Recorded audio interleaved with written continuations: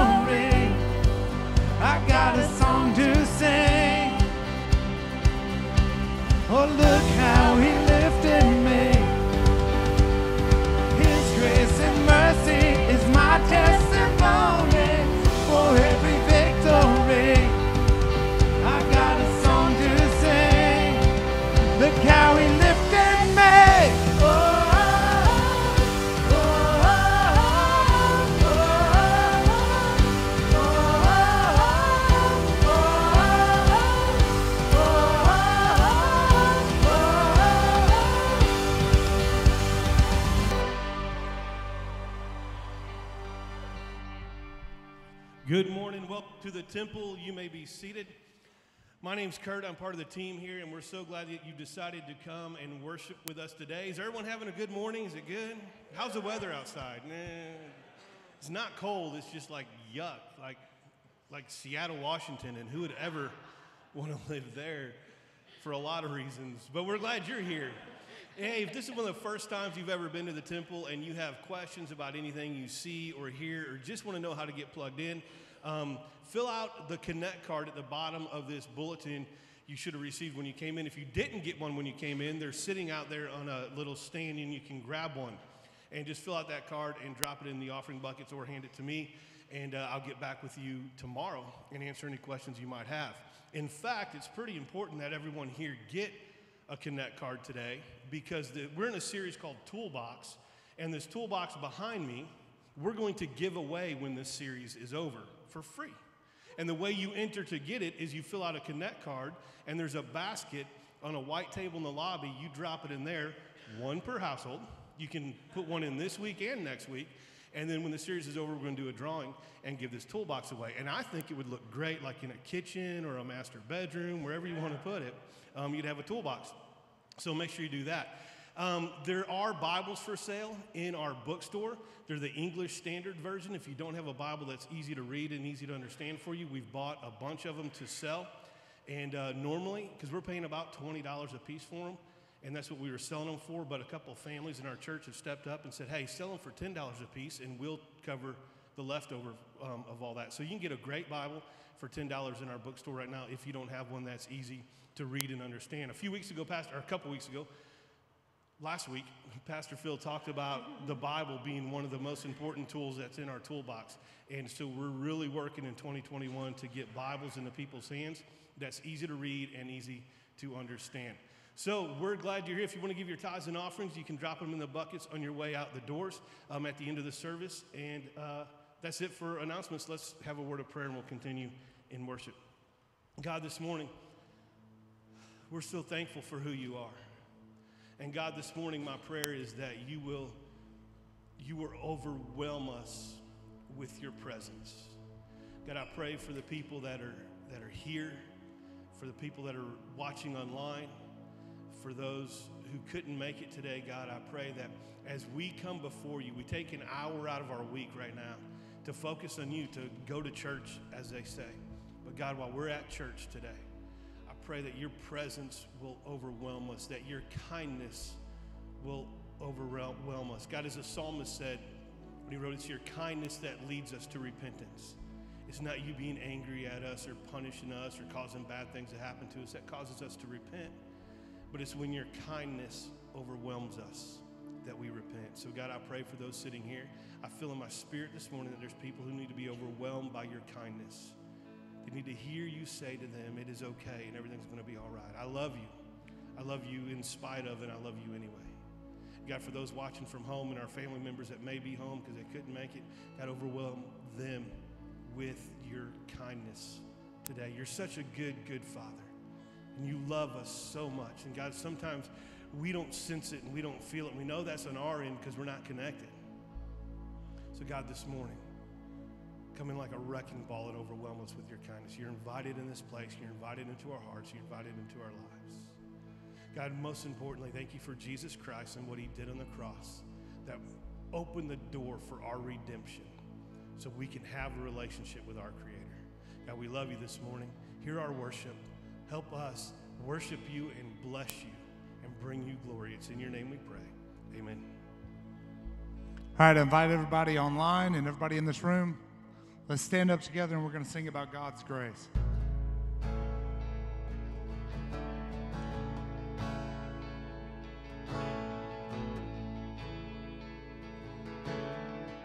Let's sing together. People come together, strangers, neighbors, the blood is one. Children of generation, of every nation, the kingdom come. So don't let your heart be troubled. Hold your head up high, don't fear no evil. Fix your eyes on this one truth. God is madly in love with you. So take courage, hold on, be strong. Remember where help comes from. Oh,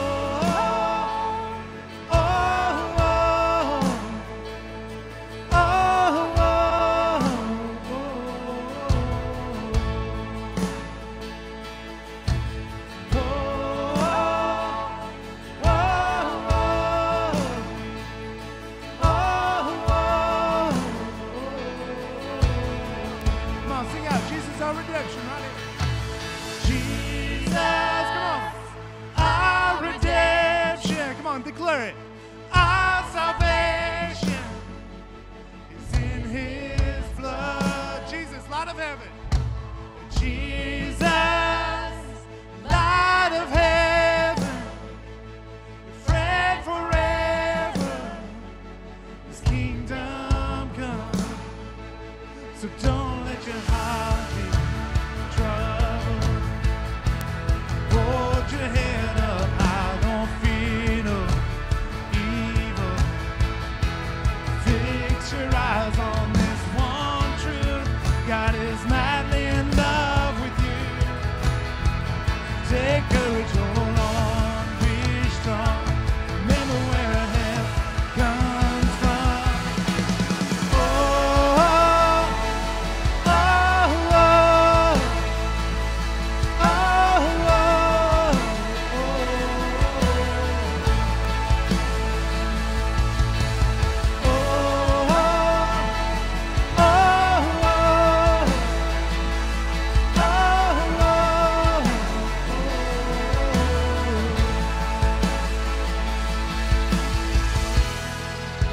God is in this room, amen.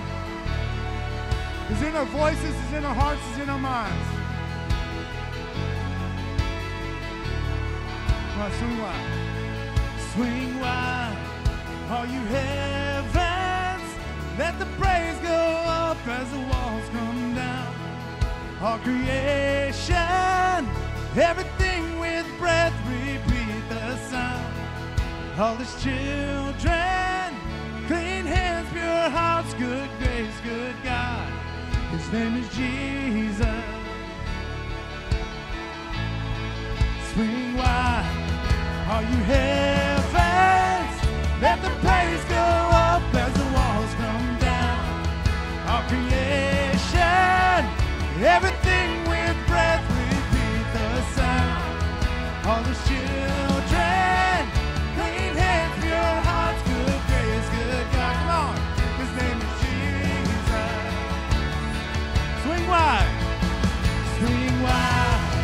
all you heavens. Let the praise go up as the walls come down. All creation, everything with breath, repeat the sound.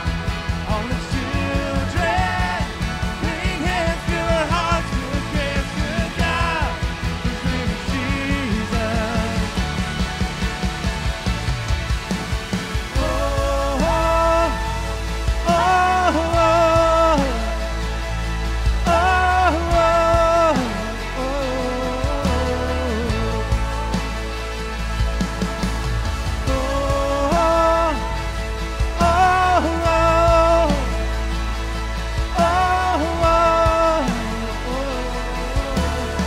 swing wide, swing wide, swing wide. All you heavens, let the praise go up as the walls come down. Creation, everything with breath, repeat the sound. All His children, clean hands, pure hearts, good grace, good God. His name is Jesus. Jesus, our redemption. Sing it out. Jesus, everything we got. Our redemption, our salvation. It's in His blood. And Jesus, light of heaven, friend forever, His kingdom come.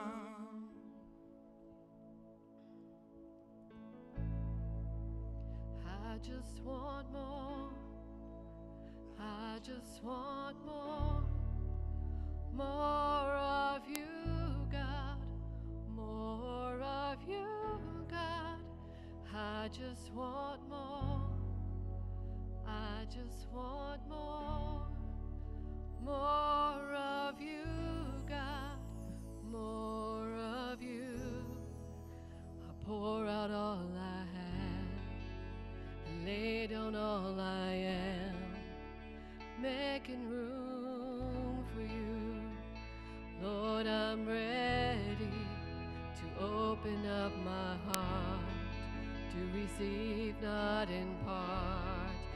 the fullness of who you are. Lord, I'm ready. I just want more. I just want more. More of you, God. More of you, God. I just want more. I just want more. More of you, God. More of you. Pour out all I have and lay down all I am, making room for you. Lord, I'm ready to open up my heart, to receive not in part, but the fullness of who you are. Lord, I'm ready. I just want more. I just want more. More of you, God. More of you, God. I just want more. I just want more. More of you, God. More of you.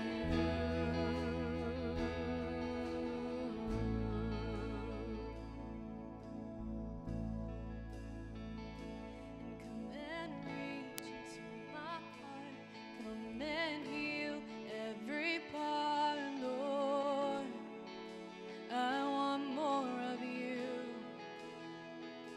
And just one touch from your robe steals the weakness from my bones. Oh, I need more of you. Oh, come and reach into my heart. Come and heal every part, Lord. I want more of you. Oh, and just one touch from your robe steals the weakness from my bones. Oh, I need more of you. I just want more. I just want more. I just want more. And more of you, God.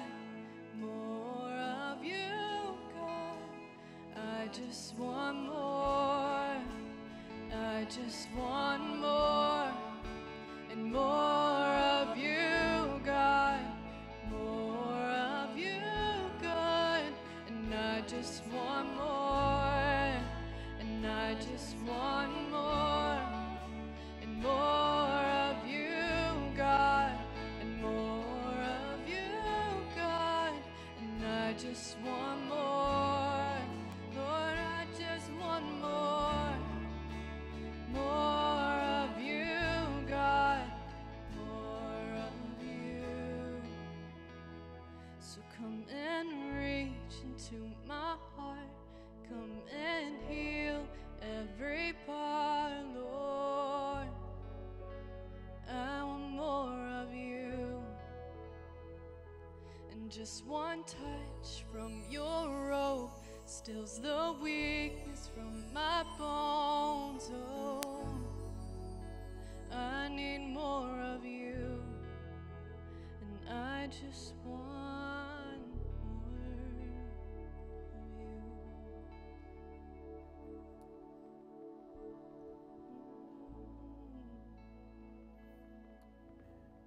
Can the church say amen? Praise God. Hallelujah. Amen. Let's pray together. Father God, we thank you that you're in this place. We thank you that your presence is here. Lord, you said where two or more are gathered in my name, there I am with them, and you are here today, Lord God. We thank you so much for your presence. Lord, change lives, change hearts, change families, change destinies, eternal destinies. Lord God, in this moment, I pray that you would change us. We open ourselves to you to hear your word and to experience you today, and we give thanks to you in Jesus' name. And all God's people said, amen. Now, before you sit down, turn to somebody and just kind of give them a casual, how you doing wave, okay? Just kind of a casual, how you doing? Now turn to somebody else and say, I'm glad you got to come to church with me today. There you go. You may be seated in the presence of the Lord. I invite you to turn to the book of Nehemiah. That's where we're going to be camping out here today, and I hope that you'll find that. It's actually in the Old Testament. Good luck. No, it's there. I promise it's there. We've been in a series called Toolbox where we're talking about the different tools that we're going to need to conquer in 2021. And we've been looking at the book of Nehemiah as kind of our framework to guide us through that and rebuilding and building our life in this new year. And just to kind of recap, for those of you who may not remember or those who may not have been here during this time, Nehemiah is a cupbearer to King Artaxerxes in the Persian Empire. And he's got a sweet gig. His whole job is to basically drink what the king drinks to make sure that it's not poison. And as I said last week, it's really good until it's not really good. But it's a great gig. And he finds out that his ancestral home, Jerusalem, where his family's from, he's not really from there because he's never really been there. But his ancestral home, Jerusalem, the city of God, has been destroyed. It lays in ruins, and the wall that is around it has been torn down. It's been destroyed. Gates have been burned with fire. And as I said before, gates and walls meant strength. Gates and walls meant hope. You cannot build a future without hope and without strength. And so Nehemiah, it cuts him to the heart. And even though he doesn't have to do it, he decides, I'm leaving the palace, I'm leaving the plush life behind, I'm leaving the cupbearer job, and I'm going to go to Jerusalem, and I'm going to go and I'm going to stay there, and I'm going to build and rebuild the walls of Jerusalem, and Jerusalem back to where it was. Now, I want you to turn to Nehemiah chapter 3 if you brought your Bibles. And if you didn't, we're going to show it on the screen. But I'm going to take a few moments here, and I want you to just kind of read down through chapter 3. It's going to be on the screen, and we're going to have this wonderfully awkward silence here for a few minutes that we all absolutely love, okay? And so I just want you, we're not going to read it because it's stinking long, okay? And there's lots of names in it. But I want you to see what stands out to you in this scripture, in this chapter. We'll read it. We'll just skim over it real quick, okay? Begin awkward silence. If you're watching from home, don't adjust your volume. It's all good.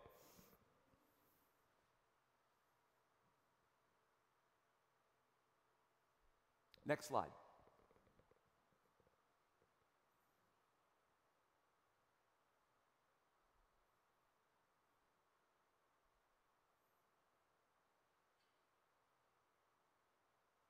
Next slide.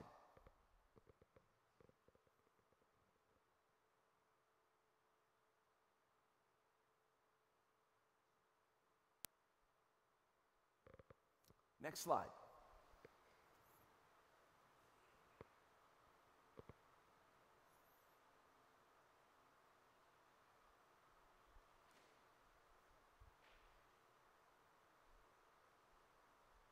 All right, next slide.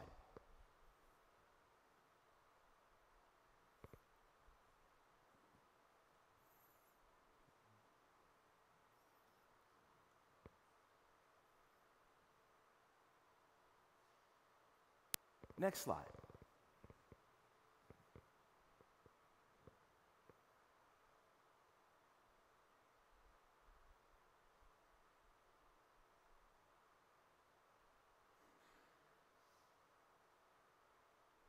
Next slide.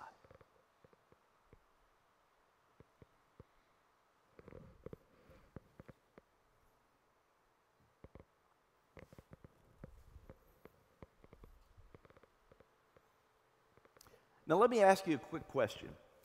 In the verses that you kind of skim through, what stands out to you? You can talk in church. What stands out to you? What's that? You can't say any of the names, right? What else? Everybody's building. What else? Huh? Oh, prepared. Okay. What else? Repairs. All repairs. Okay. In the first service, somebody said dung gate. That's what stood out to them. Poor Malchijah, he had to deal with the dung gate, which, by the way, that's exactly what it is, okay? That's exactly what it was for. Yeah, the two things that you notice here, you see all these different things that we notice, but the two things that particularly stand out are names and places. Names and places. There are 38 names in Nehemiah chapter 3. And it's a record of the people, of what they did and where they did it in rebuilding the walls in Jerusalem. It's not a list. It's way more than a list. Like you wouldn't go, I mean, a list is what you take to the grocery store. You wouldn't go to the Vietnam War Memorial and say, yeah, this is just a list of names, would you? No, absolutely not. It's more than just a list of names. It's more than that. Here's what Nehemiah chapter 3 is. It is Nehemiah's community.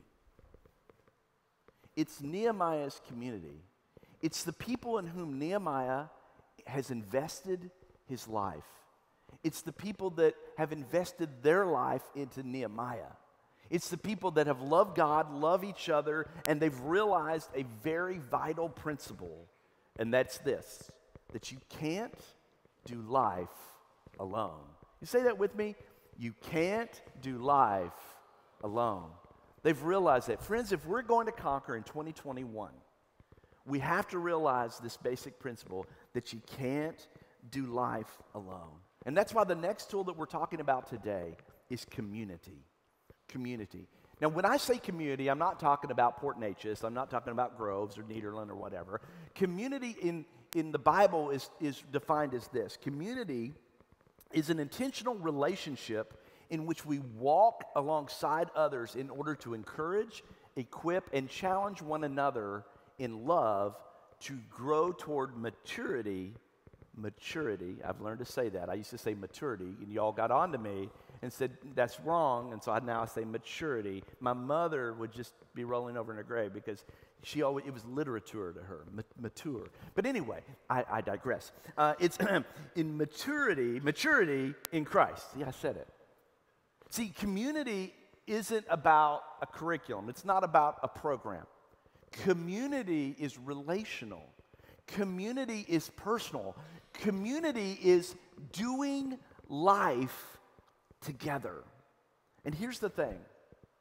If we're going to conquer, which is the verse, Romans 8:37, which is the verse that we're using. That's our scripture verse for this year as a church. And yet in all these things, we are more than conquerors through Christ Jesus who has loved us. That's our verse for the year. If we're going to conquer, we need to grow in maturity in Christ Jesus.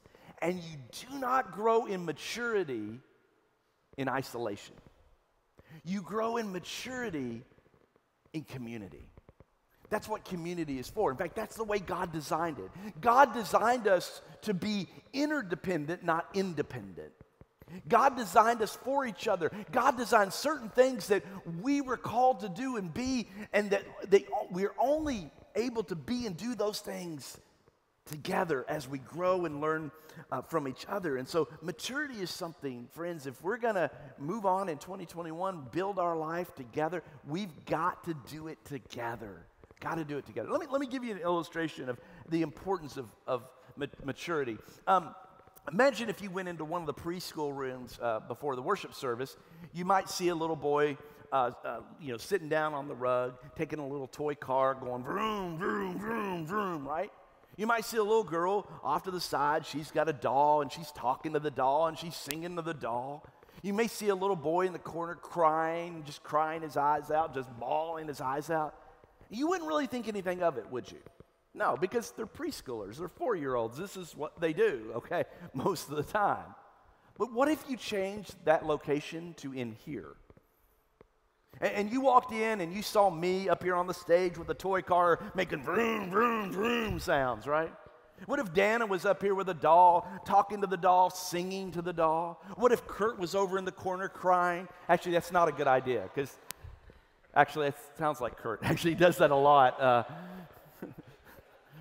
That's kind of a weekly ritual, actually, him in the corner crying, but bad example. But anyway, if you saw that, you go, something's not right here. Somebody missed maturing.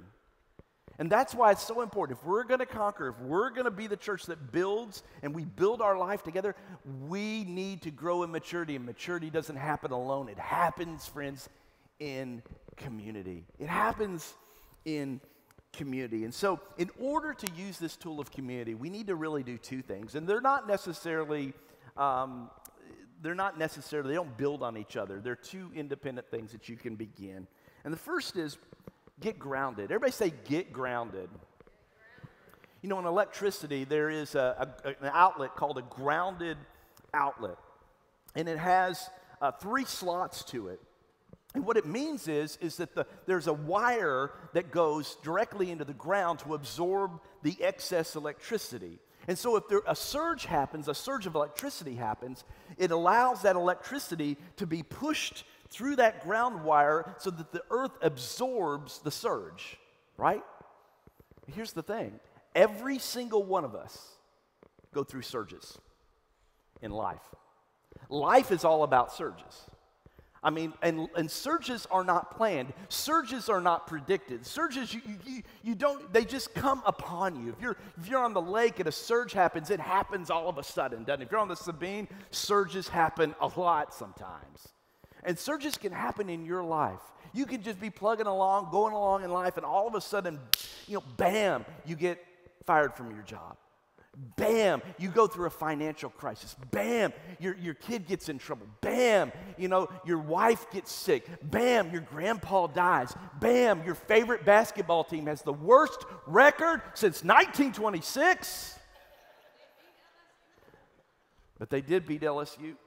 That says more about LSU than it does about the Kentucky Wildcats, I'm afraid. But anyway, and I know that's more, I know Grant's dying is more important, but you get my idea, okay? And see, all of us, friends, that we all are going to go through surges in life. It is absolutely inevitable. In fact, life happens in surges. And one of the things that I know as a pastor over 20 years now, probably 25 years, the difference maker with those people who survive through the surges and those who don't is if they're connected, grounded in community, in church. It is the difference maker. And so my question for you is really simple. Are you grounded here at the temple? Or are you just kind of floating? Are you living kind of ungrounded? Have you put your wire, if you will, in the ground? You'll never rebuild in 2021 with an ungrounded life. You just won't. Because when the surges come, and they will come, it's inevitable, you'll get shot. And see, Nehemiah realized this. Nehemiah realizes that he has to be grounded. He has to ground himself in Jerusalem because he's living off in another place. He's living off in the palace. And when he decides to come to Jerusalem, in Nehemiah chapter 2, verse 8, it says that he asked the king, he said, King, can I get some of your timber from the royal forest to build a house? And he says, for the residents I will occupy. Everybody say residence. Residence, yeah. When I was in college, it was kind of the beginning of the political correctness movement when, they would change the name of a lot of things and you weren't allowed to say certain things, on campus and that kind of stuff. And when I got there as a freshman, there were these, I don't know, they might be juniors, maybe seniors. They were student guides, and they would kind of guide you to your class or guide you to where you were living and that sort of thing. And it was a great thing to have, when you first showed up on campus. Like, where do I go eat? That was my number one question. And so I show up with my bags, and this guy is there, and he's this student guy, and have y'all ever seen the movie Couples Retreat? Anybody in here? You godless people. Okay, yeah, if you've seen the movie Couples Retreat, you remember Stanley with a C? Yeah, okay, Stanley. Well, this guy kind of resembled Stanley with a C.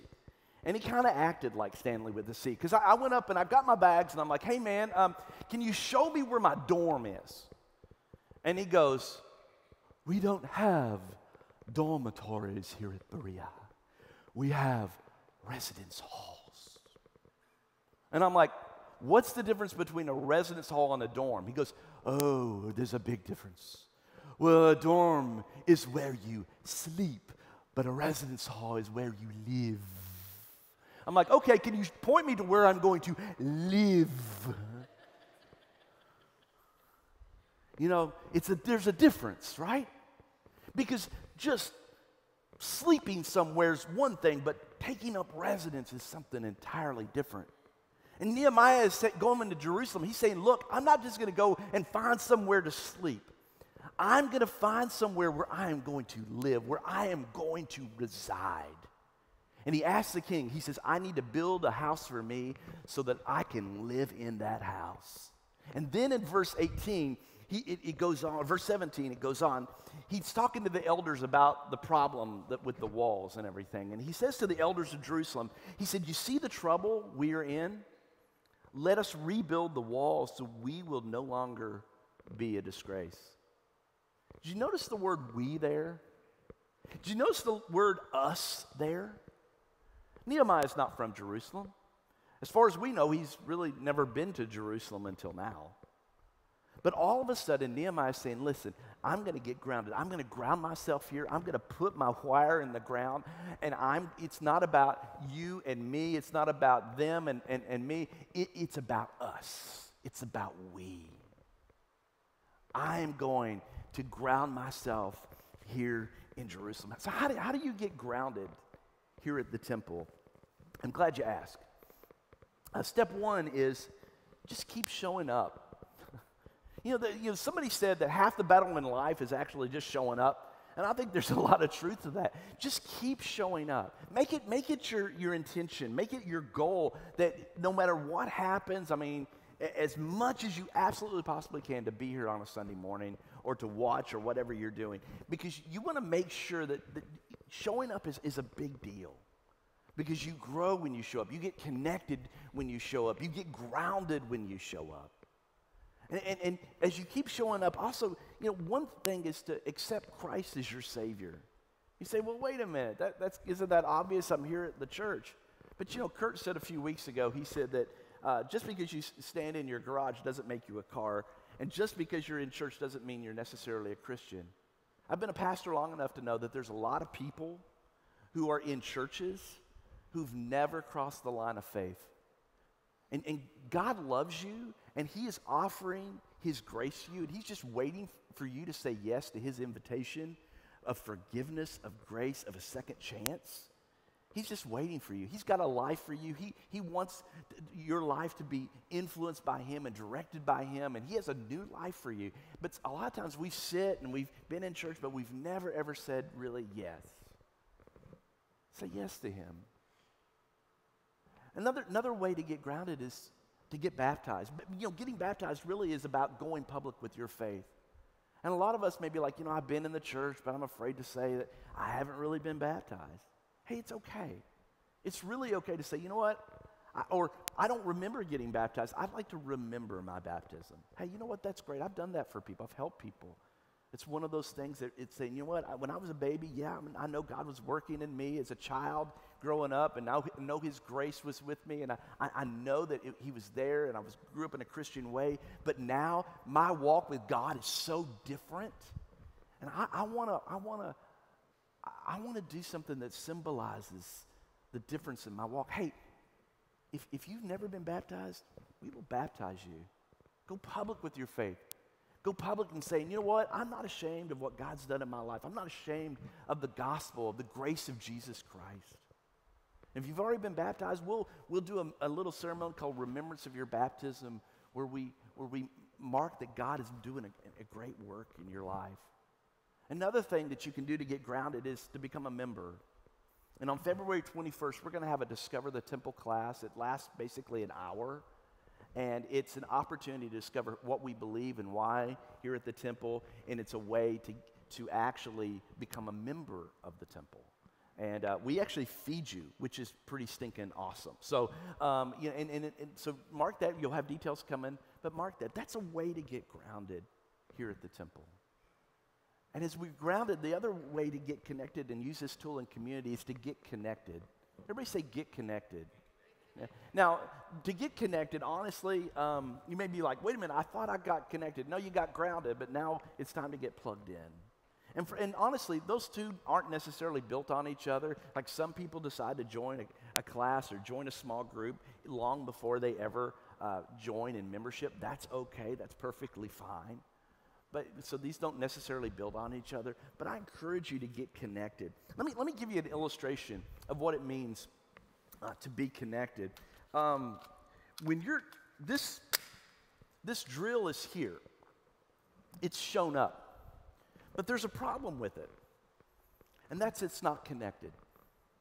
And once it's charged up and everything's going great with it, it'll go fast, it will really go strong, you know, it'll really do the job. But over time, it starts to lose its charge, doesn't it? Over time, it gets weaker and weaker until it begins to slow down. And you know that sound of slowly dying on a drill? It's like, and you're like, oh no, and you got to go plug it in. And that's like us, friends. There's a connection with us because we can be here on Sunday morning but never ever get connected. And you can start off really fast and really strong in your faith and really be going, but over time, if we don't get connected, we begin to get slow in our faith.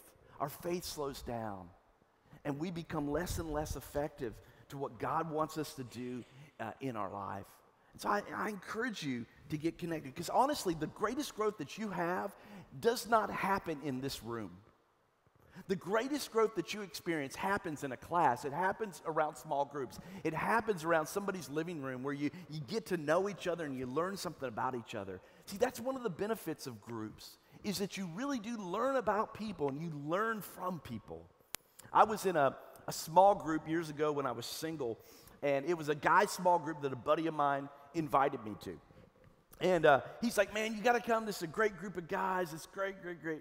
And I'm like, that's great. So I go in, and I'm sitting there, and this one guy is like Adonis looking. He's like, you know, he's really good-looking guy. He's really in shape, you know. You can tell he's working out, you know, in his sleep. You know, he's that kind of guy, you know. And he's always eating healthy. And I always hated it when it was his turn to bring snacks to the small group because he always brought the healthy stuff. You know what I'm talking about?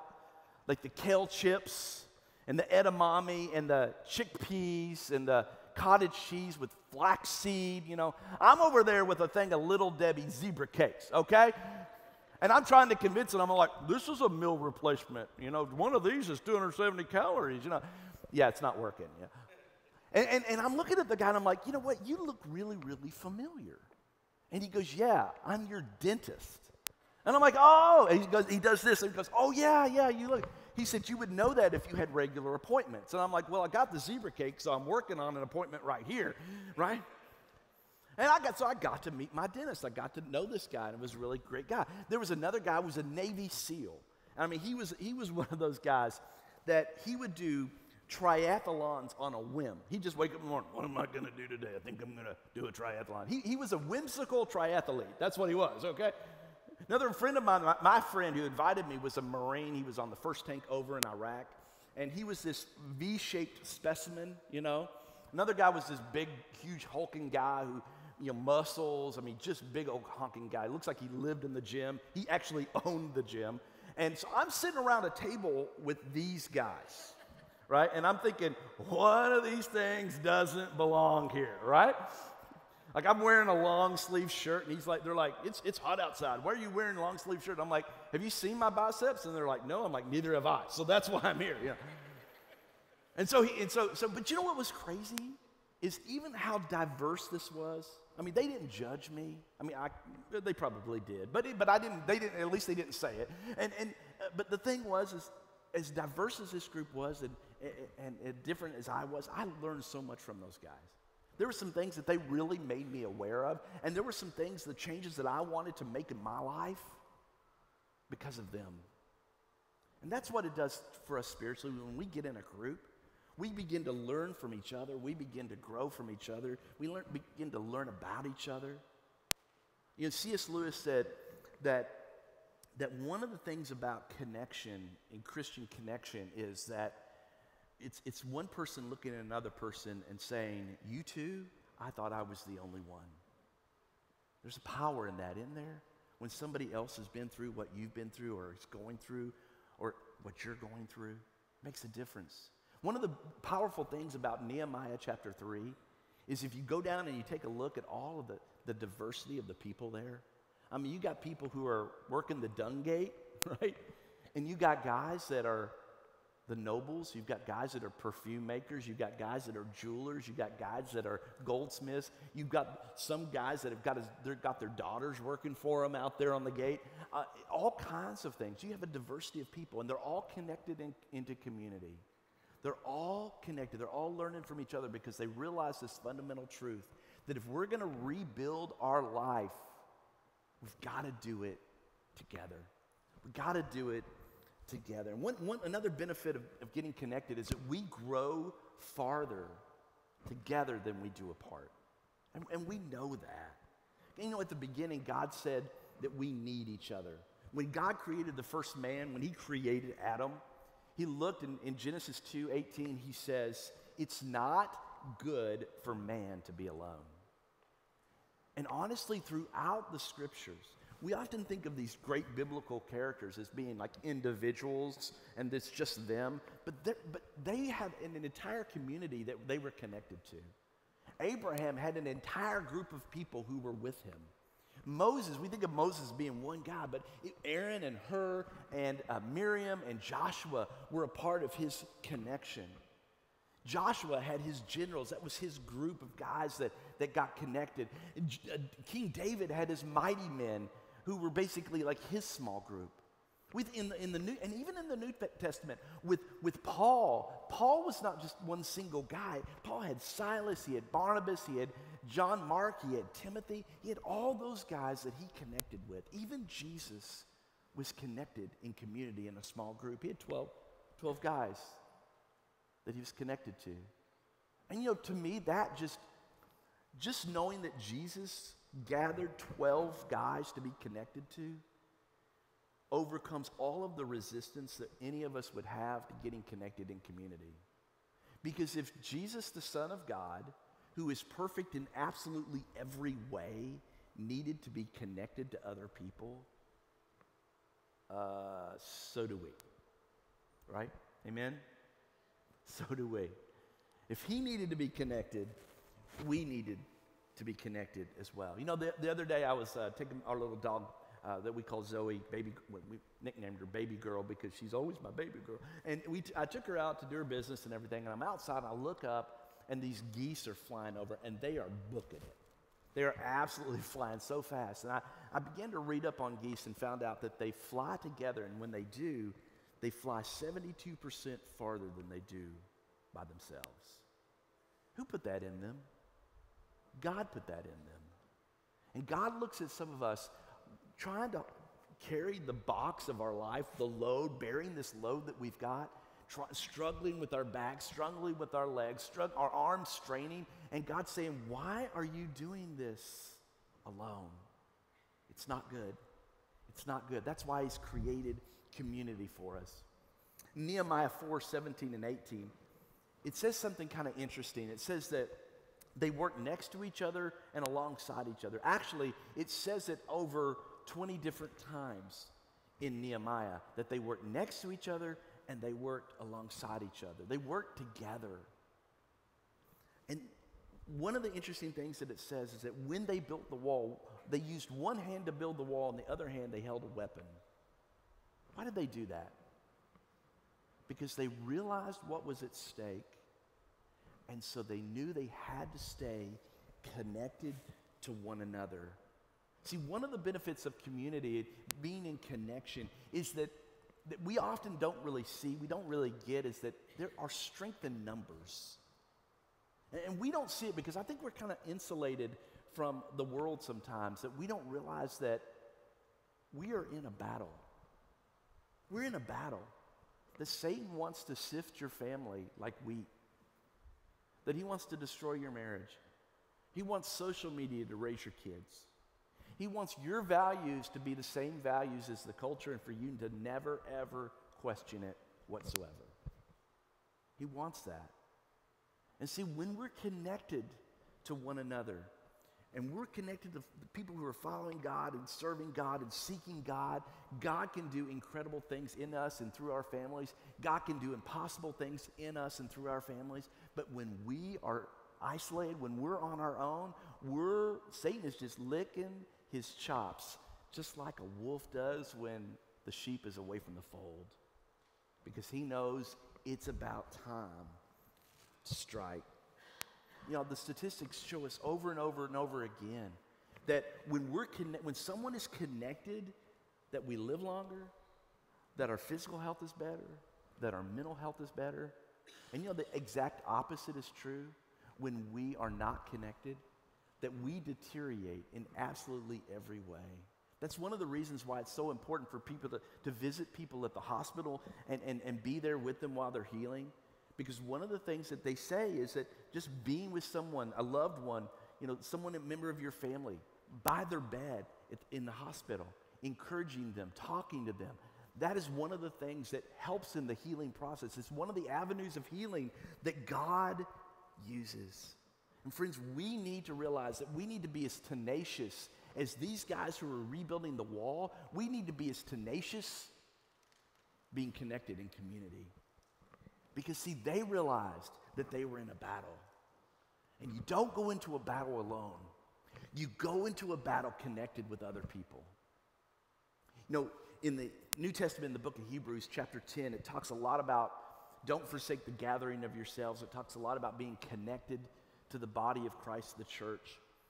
And, in fact, Hebrews chapter 10, verse 23 says, "Let us hold unswervingly to the hope we profess, for he who promises," meaning God, "is faithful." You know, I was looking at that word unswervingly. It's kind of an interesting word. It actually means not turning aside even for a moment, not turning to the right or to the left, right? So I asked somebody this week, I said, hey, how would you describe the word unswervingly? And they said, the exact opposite to how you drive. Because I drive swervingly, right? I mean, it's not good. You know, I've actually, years ago, I was actually pulled over because I was driving swervingly. Nothing else was going on, but they're like, "Are you sure?" And I'm like, I'm sure. I just drive this way. This is the way it is. You know those little divots on the side of the road, the rumble strips, right? You know, you get a little too far over, you hit that. That is the soundtrack of my driving life, folks. Like it's for when I'm driving, it's rumble strips all the way. You know, it's just like it's very calming, it's very soothing. And now my wife's got one of those cars that does the lane assist, and so when it starts to go off, it like jerks the wheel back from you. Like, you can't handle this. I got to take over. But you know, the rumble strips, that image kind of hit home for me, because that's what community is all about. Because community is when you start to kind of get off the path, when you start to go your own way, when you start to get off of God's road for you,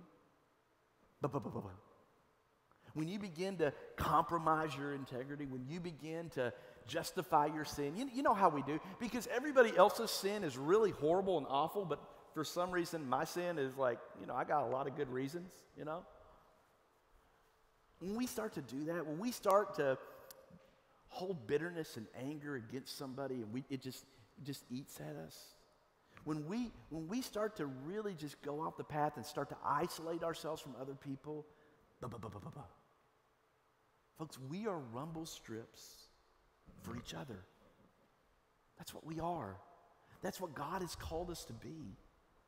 And honestly, you can't do that in this room, right? Because I can't just go up and say, all right, listen, I noticed something about you. I can't just walk up to you in the middle of worship and start doing that. But you know what? When we're connected in a class, we're connected in a small group, we really get to know each other, and we're hanging out on the back porch talking, I can say, man, I want to encourage you in this area. Because I've been through what you've been through. I want to encourage you here. I want to encourage you to stay on the path. I want to encourage you to stay strong in what God has called you to do. I want to encourage you to keep going. We all need that sometimes, don't we? Don't we need that? See, you're not going to make it by yourself. You're not going to make it isolated. Not long ago, I talked to a guy who's really on fire for the Lord here at the church. He's been connected. He's been really getting connected in and into the Word. And he told me, he said, you know, I regret the seasons of my life where I wasn't as close to the Lord as I should have been. And I said, tell me more about that. And he says, well, it happened when I got disconnected and unplugged from other people. And all of us could probably have that same testimony, couldn't we? When we are been at our worst, oftentimes it's when we have been disconnected from others. When we've isolated ourselves from other people. And you know, I know the difference that community makes. Being in a group, being in a class together, being committed to one another. When you go through a divorce, it makes a difference if you're in a group or not. Because if you're not, a lot of times I've seen it happen where people just kind of go off the rails.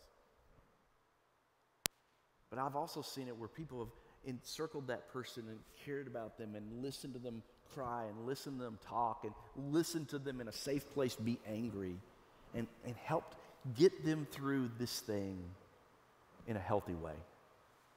I've seen people who've lost loved ones, they've lost friends and family members, and you know, in a very short span of time, and they're just dealing with all kinds of loss.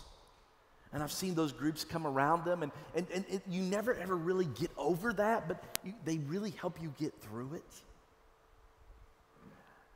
And I've seen other people who've never been connected, don't get connected, and they go through something like that, and they just kind of go quiet, and they kind of become a shell of who they were. There's a reason why God put us together, folks. And so, with every one of these tools, we've given you a do and action step, okay? So, on February the 3rd, God willing and the COVID don't rise, okay? We are going to be bringing back midweek and our midweek classes. And underneath the televisions out here in the lobby are sign-up sheets for different classes. And there are all kinds of things. And Kurt talked about that. And if you have any questions, Kurt's going to be out there and he can answer any questions about those particular classes. So there's small groups, there's men's groups, there's women's groups.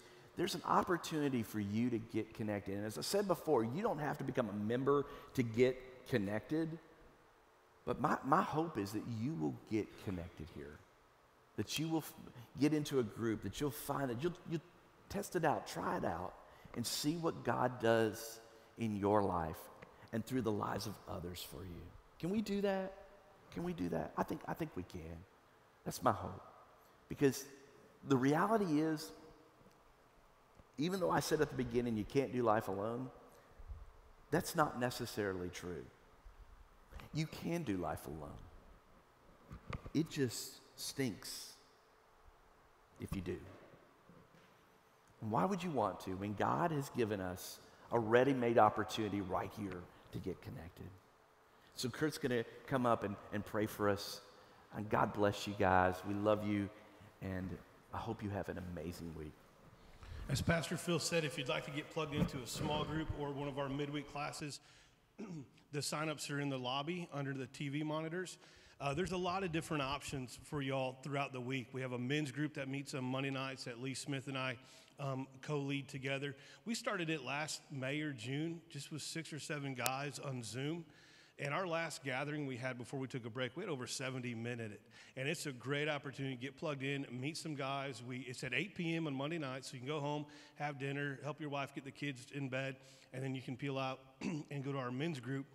And it lasts about an hour, and we eat sometimes, and we always have a great time. This men's group, this kind of run, we're going to be studying through the book of James.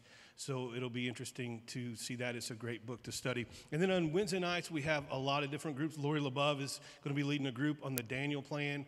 Rob's teaching a group on the Apostle Paul. If you're curious to learn more about who Paul was, he wasn't one of the 12 disciples. A lot of people think that he was, but the Apostle Paul, he was an apostle.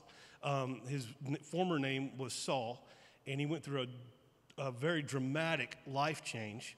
What he did for a living before he wrote 2/3 of the New Testament was he persecuted Christians. He killed Christ followers. You want to learn more about Paul, jump into Rob's class. So there's a lot of opportunities for you to get plugged in, and we would love to see you. Men's group starts back a week from tomorrow. So February 1st, men's group starts back. If you're interested in any of that, talk to me in the lobby or shoot me an email if you're watching online, kurt@umt.org. And by the way, if you're watching online and you want to be registered to win the Toolbox at the end of this series, let them know that in the comments section, and we'll make sure we get you in the drawing. And by the way, this Toolbox, our church did not go out and spend $900 on a Toolbox. It was really cool. There's a guy in our church who has a hookup at Home Depot. He went and told them what we're doing, and they sold us this as a display model for $150. It's got a few dings and dents on it, but hey, it's a Craftsman Toolbox for $150, and that's why we're going to bless somebody with it and give it away. Just turn in your Connect form at the white table in the lobby. There's a basket. Just drop that in there. Don't forget, we have Bibles on sale for $10 in the bookstore. And other than that, let me pray for you, and you can get out of here because we have another service in 14 minutes. God, today, I thank you for our pastor's message. And God, we know that you didn't wire us up to do life alone. And God, as we read through Scripture, we realize that no one ever did anything great for you in isolation, but they did it in community and with a team. So God, my prayer is this morning that for those who aren't into a community, those who don't have a network that they're in, that they can love and be loved by. For those who aren't in a group or a class to where the one another's in Scripture can be fleshed out and lived, that you will open some doors and allow them to be a part of that. God, I'm thankful for the communities that I get to be in and the friends that I've made since moving here and the people that I get to love and be loved by. So, God, as we work as your church, the hands and feet of you, help us always and continually grow towards you and closer to each other as we journey this thing called life. God, bless the families that are represented here. Thank you so much for Jesus and what he did on the cross for us. And it's in your name we pray. And all the church said, all right, we'll see you next week.